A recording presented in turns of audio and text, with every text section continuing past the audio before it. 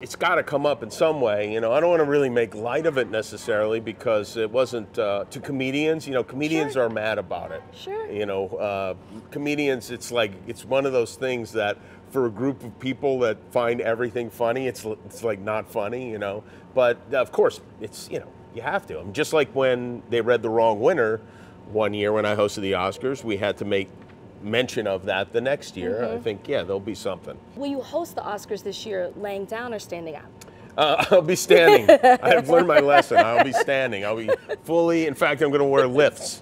I interviewed Jason Momoa Okay. for Slumberland, and I could only get him to take off his shoes. So please tell me, and I am a married woman, but come on now, please tell me what was your secret. Did you give him any drinks? Is that the You secret? you got to give him a Guinness or my two, gosh. and he'll strip right down. He really wears that, or doesn't wear that, whatever you want to say. He wears that around, which is, I mean, let's just say I couldn't pull that off. It's just a great place to watch comedy.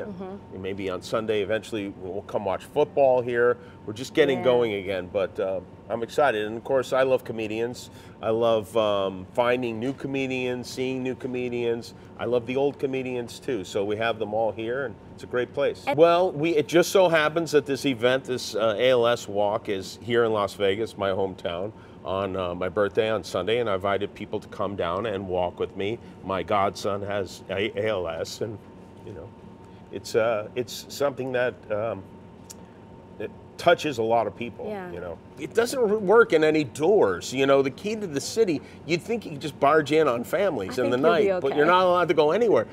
My room key often doesn't even work. So I feel like it is an honor, but I don't want to get too carried away with the key to the city.